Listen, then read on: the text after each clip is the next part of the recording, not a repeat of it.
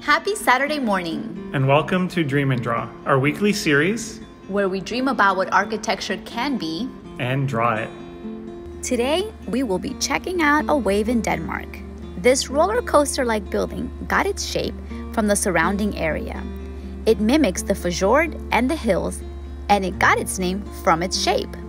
The wave, as it is called, reflects onto the water as white waves during the day, and at night it is illuminated and appears as mountain landscape. The building connects the town to the sea by stretching out past its footprint, with a promenade and a deck that leads to the water. Does this building remind you more of a hill, a wave, or both? Now we'll prepare a drawing that captures the essence of this building. First, we will begin with a ground line that runs across the entire bottom of the page. Next, we will draw a low rectangle. This rectangle will start on the left side of the page to about here, and we will come across the page to about this location here. Next, we'll use guidelines to divide the rectangle into 5 equal sections. 1, 2, 3, 4, and 5. We will use these guidelines to help create the wave shape that makes up the building. The first wave will start in this box here. We'll start at the lower left-hand corner and bring our line straight up towards the middle of the first box.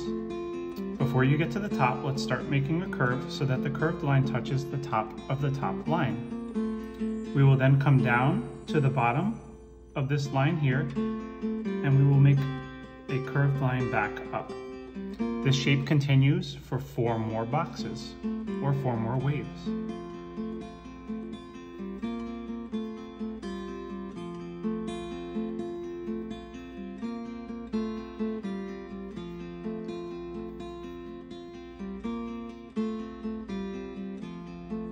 There you have it.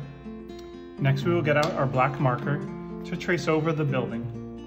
After we use the black marker, we'll use our light or thin black marker or black pen to create some detail lines. Follow along with me.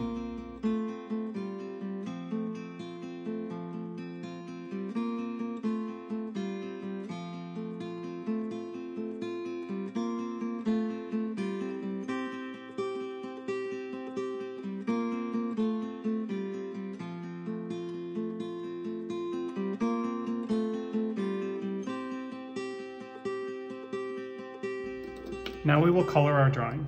I have a light blue color here, and I have a dark blue color here. First, we'll use the dark blue to color the water, and then we will use the light blue to color in the glass.